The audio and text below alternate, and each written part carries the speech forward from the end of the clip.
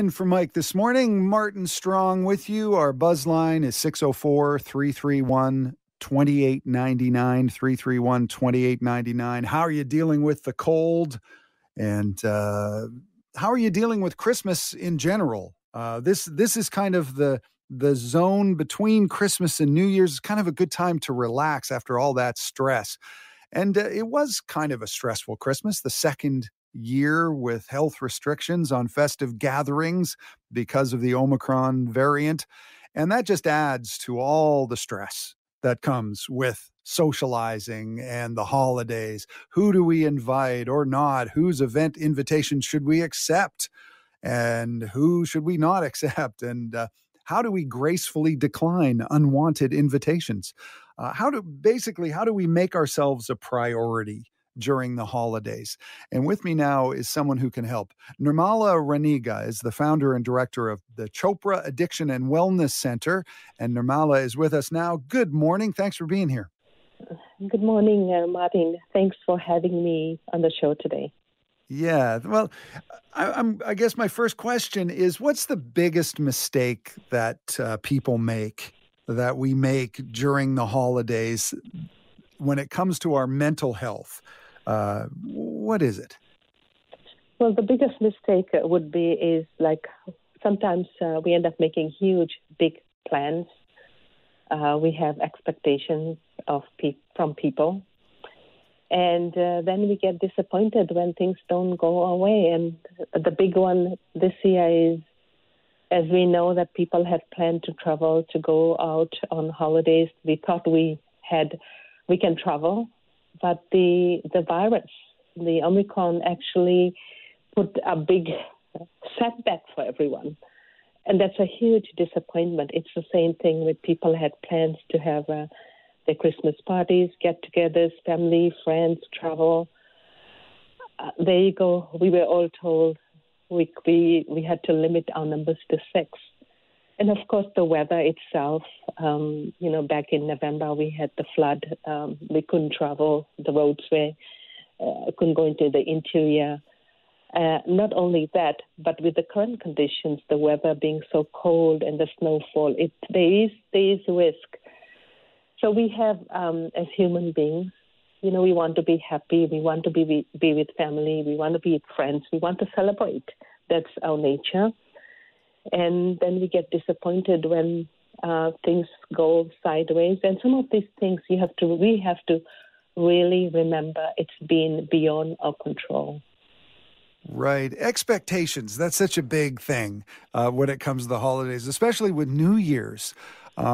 New Year's, there's a lot of pressure, I think, for people to do something really special on New Year's. What do you say to people who are thinking, I've got to do something really, really great on New Year's Eve? Well, this year I will invite people maybe to do self-care. Look after yourself. This is one of the things where we forget that our mental health and well-being is so important. And while keeping things small is how can we do something fun with a small group of people, but also pay attention to ourselves. When I talk about self-care, I really mean that taking that time for yourself, pay attention to what your body needs. If things are going to cause stress and anxiety, then let's kind of look at things, what can give us relaxation. Right. Because I hear that phrase a lot, self-care, and taking care of your body. And it sort of seems like a sort of a broad thing, but give me some examples of specific things that people can do right now that falls under the definition of self-care. Self-care sometimes may seem to some people selfish, but this is the most important thing one can do for themselves. Being able to pay attention to your body, because our bodies are always giving us signals. Take a break. When emotions come up that are painful, or if you are going to get angry, your body is giving a signal. How do you balance that? So what I would suggest is during especially the holiday season, continue with a routine. Don't break your routine. Often people sleep in or don't get enough sleep. Sleep is such an important part of our healing. Get your average 6 to 8 hours of sleep every day and try to get to sleep at a regular time. The second thing is meditation and mindfulness. An average human being has about 60 to 80,000 thoughts a day, and this comes through all our five senses. And when we are anxious, it goes up to about 120,000 thoughts. So if we can take a little bit of time, it's not like, hours a day, maybe 10 minutes, maybe 15 minutes, just sit quietly. And if you are not able to do mantra meditation, which is a sound vibration, maybe listen to a guided meditation, or maybe just being present with your breath, breathing in and out, and just become aware. The other thing is mindfulness. Mindfulness is such a huge tool. Right. So mindfulness, that's another word I hear all the time. So mindfulness, is it just sort of understanding the signals that your body is getting, that kind of thing? Mindfulness is being present with all our senses. So, for example, I'd give you example would be when you sit down to eat your lunch or dinner, when you make your plate of food, you have salad, whatever you have on your plate, being able to see that in a way where all your five senses are present. So being able to visually see the food, then smelling it, then as you taste it, feeling the taste, smelling and hearing the sounds of when you're chewing. Mindfulness is really when you are present with all your senses, you are aware of what's going on. Often we miss things because we are not present, because our mind is wandering. It's either in the past or in the future. So it's a practice of bringing your senses in the here and now. And I guess that's a good way to kind of put a check on how much you eat. Because a lot of people during Christmas, you eat so much. But I guess if you're mindful, you sit down and you really, really concentrate, you're probably going to eat less, right? Yes. And on that nature, one of the things we talk about is nutrition, practicing healthy practice during this time of the year, especially this time of the year. When we are stressed, we tend to overeat. Some people may not eat, they would withdraw, but most people indulge into food, sweets. One of the practices that we put together is called body intelligence, BITS, body intelligence practice, where we include six tastes and 7 colors in our food, and try to eat in a quiet place. Of course, when you're at a party or at a get-together, that may not be possible. Right. But also eat when you are hungry, right? When we are upset, we will emotionally eat, and sit down to eat. Don't overeat. And a lot of people look at the gadgets when they're eating. They're not present. And this is Martin Strong sitting in for Mike this morning, this cold December morning. And how are you maintaining your mental health over the holidays? Let us know. Give us a call right now. Our phone lines are open, 604-280-9898, 280-9898. Tell us how you're coping. What are some of your coping strategies? And maybe you have a question for our guest, Nirmala Raniga. She's the founder and director of Chopra Addiction and Wellness Center. And we were talking about mindfulness, and I thought this was great because if I understand this correctly, you were talking about when eating, being mindful when you're eating. So you basically say when you look at a plate of food, for example, you should pick 7 colors on that plate and sort of ponder those colors before you start to eat them. Yes, being able to visually see what's on your plate and being present with what you have put on your plate. but also smell the food. And when you take that bite, you really feel the taste and hearing the sound. This is called mindfulness, and you're really present with the food.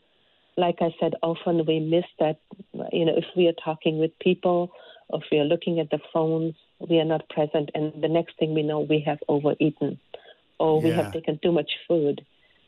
So it's really being present.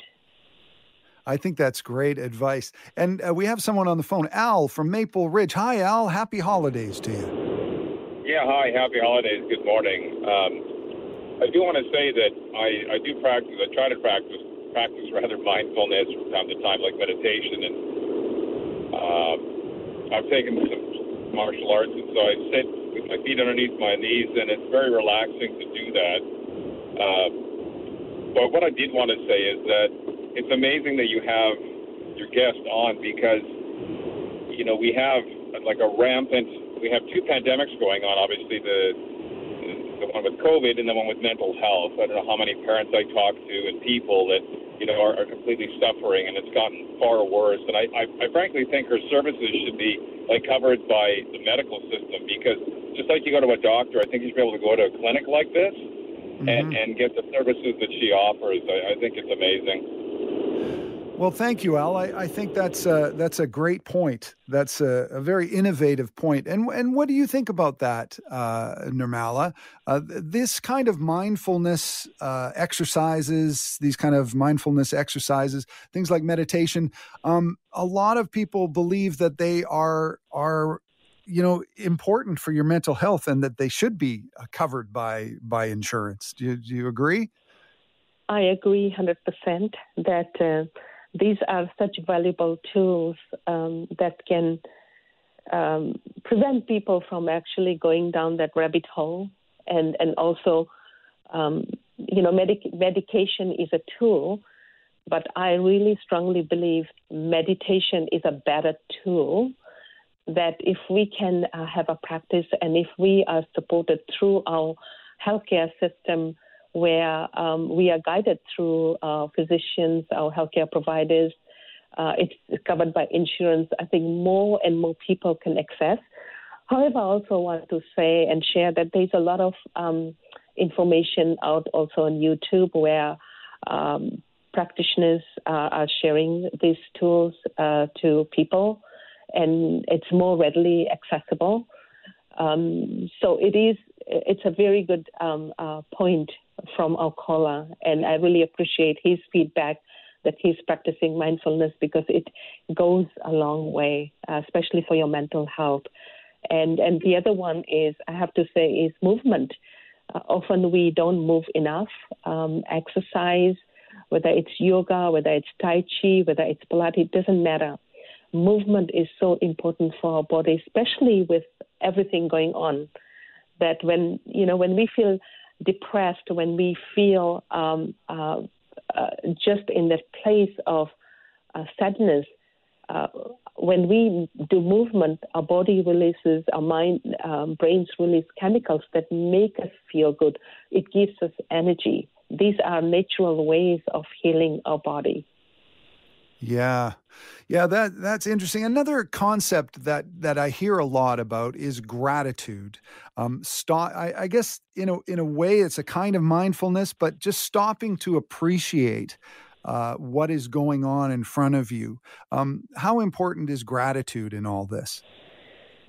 Gratitude is very important, and I think it's a simple practice that we can all put together in few minutes. Asking ourselves this question first: who inspired me today? We have lots of people who inspire us. It's not only people, but looking today outside, the sun is there. That's an inspiration. I mean, we've had some really weather in BC, so much rain, so much damage. But a day like this, when we look at the sun, we feel good. It's a natural healer. What brought me happiness today? Was there somebody who opened the door? And who made you safe, provided you a sense of safety or comfort, or gave you peace? I think these are the questions, if we can ask ourselves, we can see a bigger picture. Nirmala, it was a pleasure talking to you. I think you helped a lot of us get through the holidays. Thank you very much. Once again, happy holidays to everybody. Stay safe, take care, and I think we hope and pray that 2022 brings wellness to all.